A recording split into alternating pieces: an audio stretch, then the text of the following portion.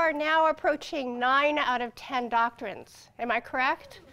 So, I know. So if you were running the marathon, you would be 9/10 of the way through, 23.58 miles. If you're following March Madness, you would be approaching the semifinals just about now. But you're not in a marathon. You're not running a marathon, and we're not at that point in March Madness. So we're right here. And here's a bit of exercise, something practical for you to do today. I'd like for you to take your right hand, everyone, and touch your left hip. Everyone, right hand, everyone. Right hand to left hip. Everyone there? And then I want you to swing your right hand over and touch your right hip. Okay, what you've just done is put on your seatbelts. We have a lot to cover today, and I really need for you to track with me. Are you there? As Dr. Sanders introduced this session, it is on sanctification or spiritual formation. There are 3 types of sanctification. The first is positional sanctification. And if you follow along with the notes that you've been given, this is Christ's righteousness that has been imputed or credited to us. Positional sanctification. It is when you prayed the sinner's prayer and your position changed from sinner to saint, in that now you are a member of God's family. Your position has changed. The second type of sanctification is progressive sanctification. Progressive sanctification is as the believer grows and in victory over sin and growth in Christ's likeness. Perfective sanctification, oh, by the way, with progressive sanctification, how long is this? How long does this last? A lifetime. Yeah, it's a lifetime. It's a lifelong process. The third type of sanctification is perfective sanctification, and it's when believers are changed into his likeness, Christ's likeness, at his return. Some might wonder then, well, where does spiritual formation come in? If you were to do a library search 20 years ago for spiritual formation, you probably wouldn't get very many hits. If you did it for sanctification, you would. Spiritual formation, then, addresses progressive sanctification. Spiritual formation, then, addresses progressive sanctification. Well, why sanctification? Why go through this process? Because after all, can't we ask that question, if God's going to do it at the end anyway, why do we have to get involved? Well, again, following your notes, it is God's will. 1 Thessalonians 4:3, we can look that up later. And God commanded it. Again, another scripture basis in Hebrews 12. It also follows the examples of Christ, as well as it benefits the community, the church, and attracts the lost. So why sanctification? Well, there are a number of reasons. The purpose, though, as we'll find in Hebrews 5, verses 12 and 13, is to become mature Christians with spiritual discernment, and that requires time and training in the Word. Over the years, as I've taught spiritual transformation, and Dallas Willard likes to refer to Christian spiritual transformation. He says that our spirits are always being formed, and what we're looking at more specifically is Christian spiritual transformation. When we see these elements that we've already addressed. I came across this definition a number of years ago, I think 2005, and I want you to tell me why, after years and years of collecting various definitions of spiritual transformation, that this particular definition caught my attention. As you read this to yourself, what are some elements that catch your attention that probably caught mine?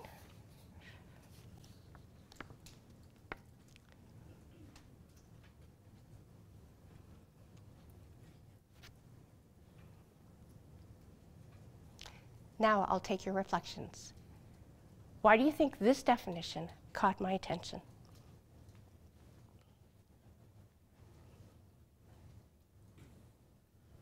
Yes? I like that it brings in the community aspect at the end. It doesn't just make it personal and introspective. Absolutely, excellent point. When we talk about spiritual transformation, we want to think about it being involved, us and this process being involved in community. Absolutely, it's not just between me and God. Okay, good. What else? Yes? Because it includes the triune work and nature of God. Absolutely. You'll see the Father, the Son, and the Holy Spirit. And oftentimes in spiritual transformation, we think about, oh, it's just between me and God, or it's just something that I need to do. And we fail to recognize that the triune God, the Trinity, is involved in our spiritual transformation. Okay, excellent. Anything else? Yes? Just like the scope of things it incorporates into this definition is just really broad. And I don't know, just, touching on all these different realities. Yeah, and there are a number of realities. Again, not only the Trinity and not only the community, but what else? It's a process. It is a process. And be shaping. Yes, it is a process. It's not a been there, done that type of thing. It is a lifelong process. And I like the way Greenman says this. It's a continuing response. And that means that God always does the initiating. We never have to dream anything up. He always does the initiating, and therefore our response and our responsibility is to respond to what He's already doing. It's a continuing response to what He is already doing. Anything else?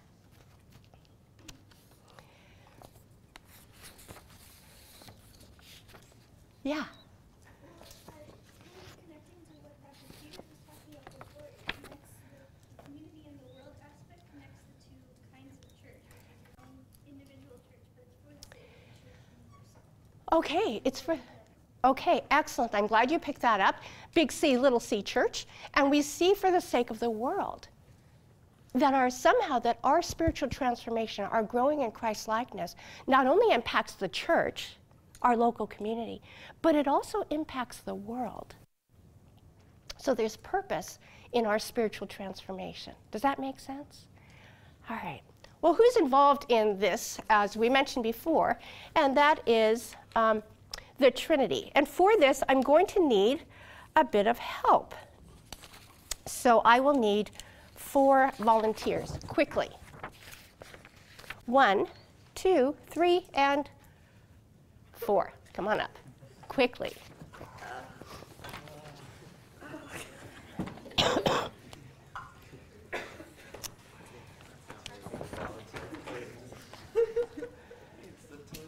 What's your name? Haley. Haley? Stay right here, Haley. Okay. All right, name? Megan? Megan. Gabriel. Gabriel. Marjorie. Marjorie. Megan, Gabriel, and Marjorie have a bit of an easy task. They have 5 seconds. 5 seconds to determine between the 3 of them who's going to be Father, Son, Holy Spirit. Ready, go.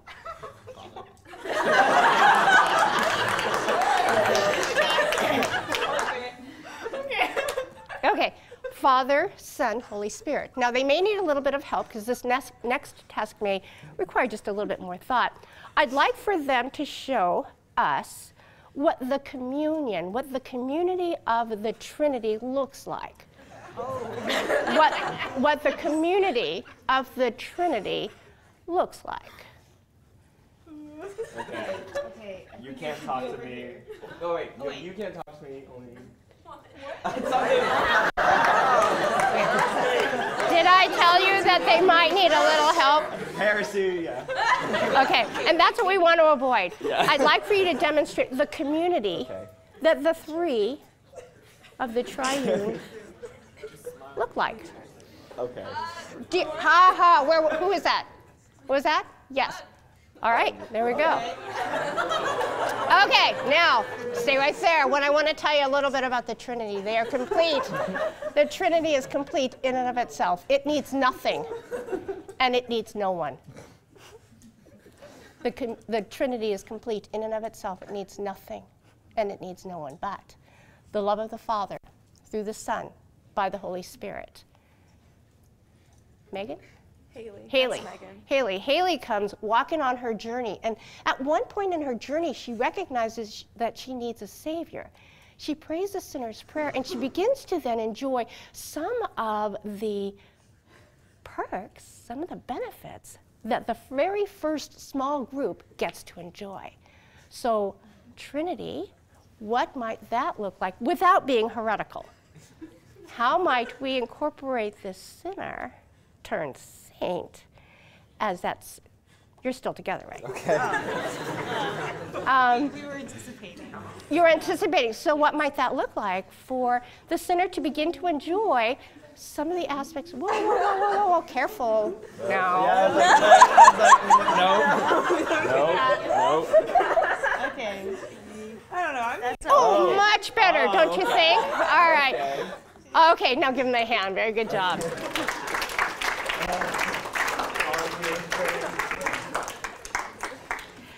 One of the aspects of becoming a sinner turned saint, being part of God's family, is that we get to know God.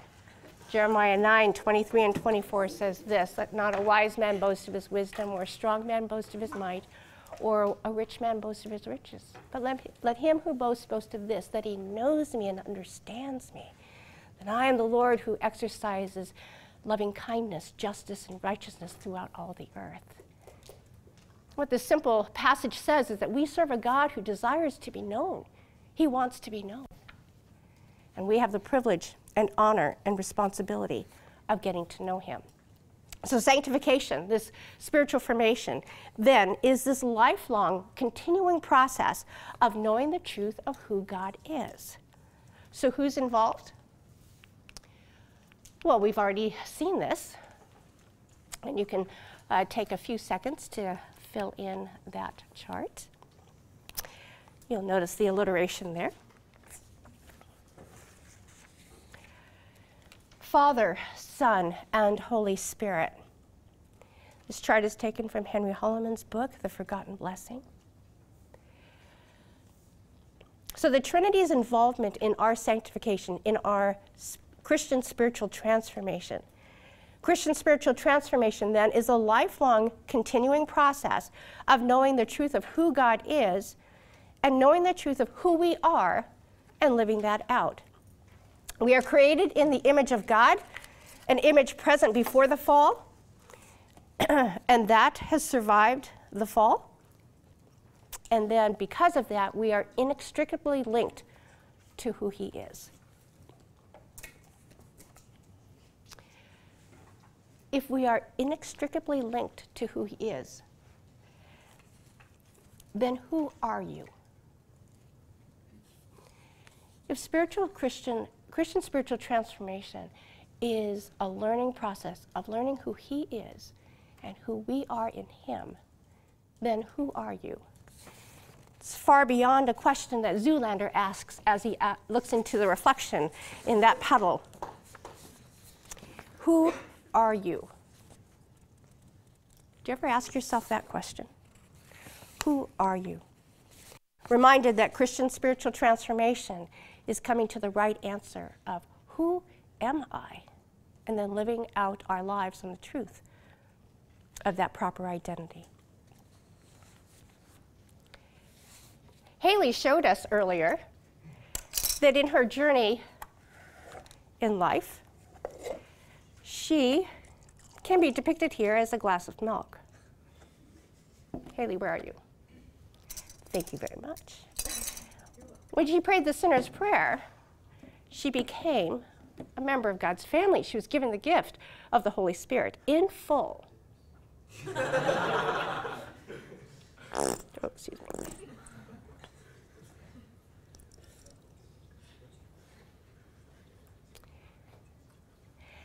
And as Haley understood what it meant to be a child of God, she likely prayed, sang worship songs, became part of a community, large and small, read her Bible. So might I ask you, what did Haley become? Oh, what kind of chocolate milk? delicious. Delicious chocolate milk. What else? Notice the emphases. Stirred chocolate milk. Good.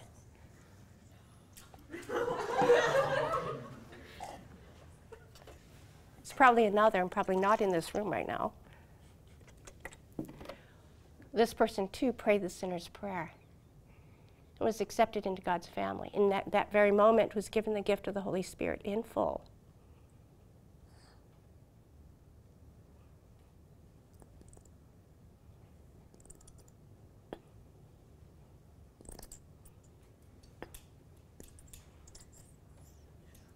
Really in full.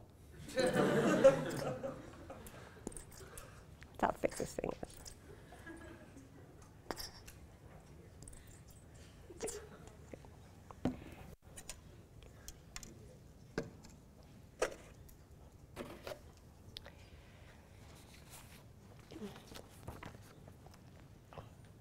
Question.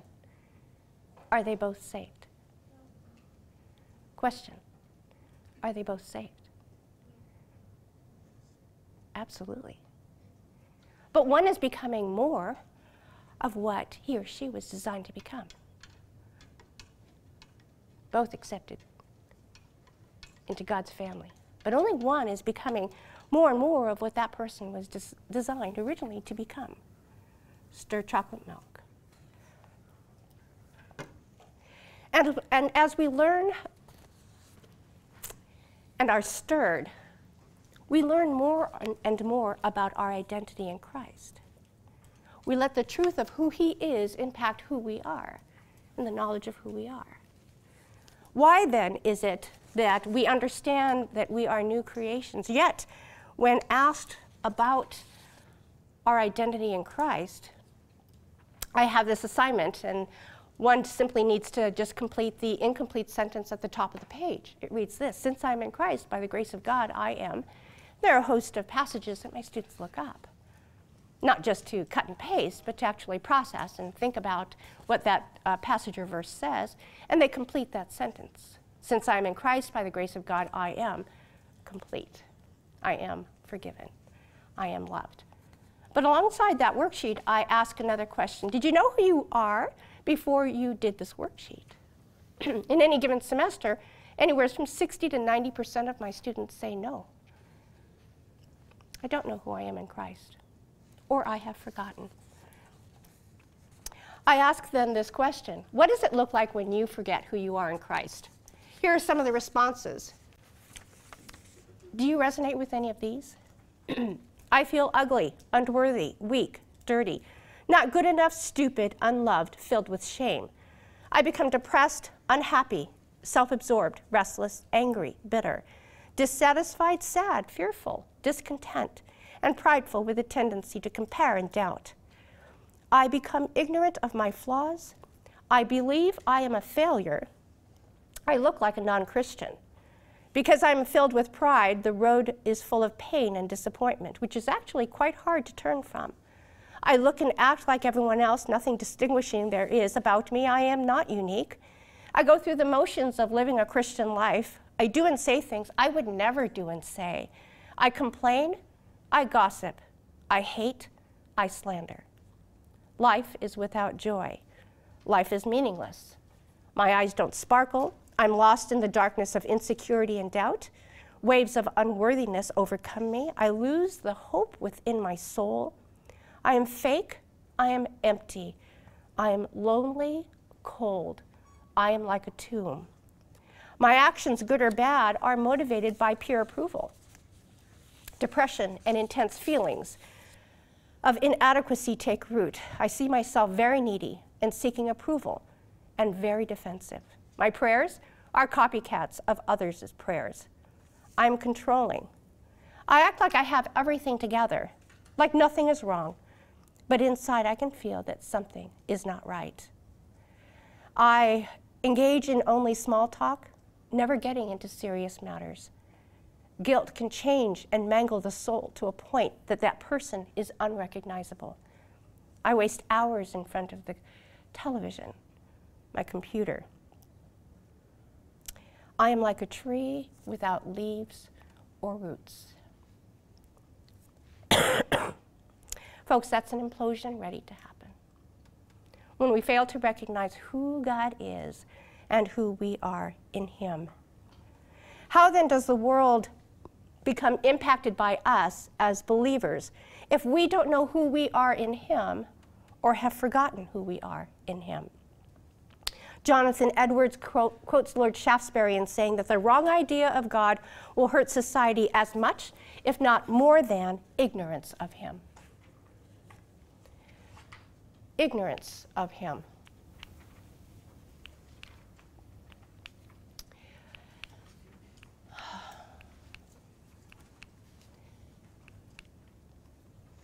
Would someone read this from the back row, please? One may be capable of benefit others spiritually, and yet a stranger to himself, the spirit, law, inner information, the true knowledge of God. The manifestation of the spirit is charismatic, and charismatic performance is not the same thing as the fruit of the spirit in Christ-like character, and there may be much of the former with little or none of the latter.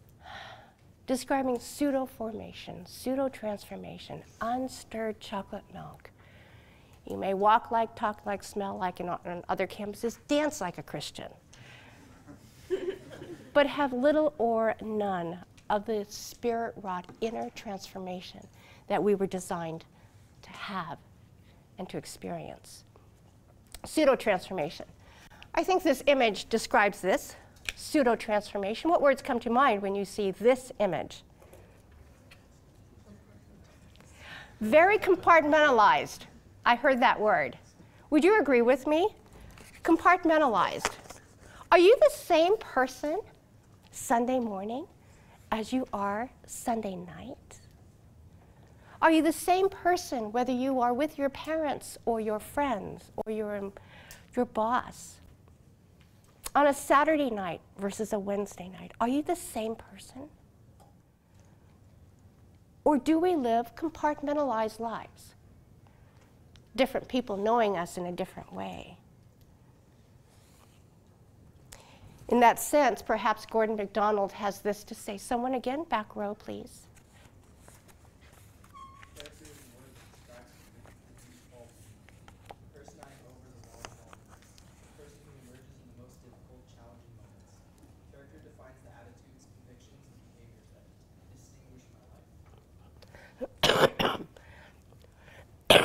Excuse me. What phrases catch your attention? What words or phrases catch your attention? The long haul, spiritual transformation, the process. Any other words catch your attention? Emerge. They say that you really don't know what a tea bag is made out of until you put it in some hot water. Any other words or phrases? This is what caught my attention. The default me. Who am I really? Who am I really? This morning, I ran to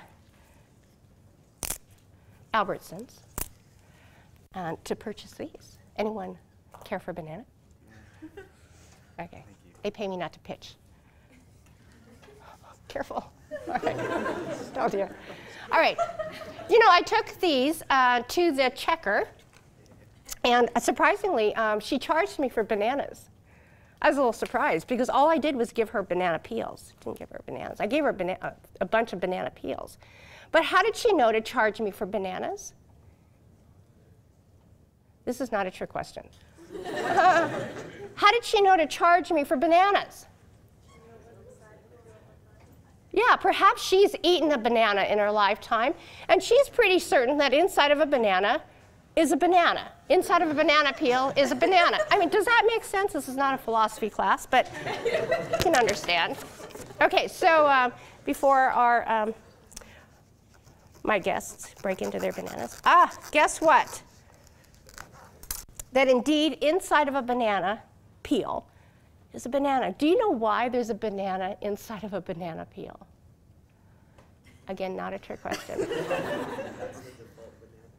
It's a default banana. It's because what God makes, He makes with integrity. You will never find strawberries or watermelon inside of a banana peel. You will always find a banana. Here's the catch. God made you with integrity. So that no matter who you're with, time of day, where you are the same person. You are the same person. So spiritual formation, spiritual transformation, then is the lifelong continuing process of knowing the truth of who God is and who you are in Him and living that out. Christian spiritual transformation. Biola University offers a variety of biblically centered degree programs, ranging from business to ministry to the arts and sciences. Visit biola.edu to find out how Biola could make a difference in your life.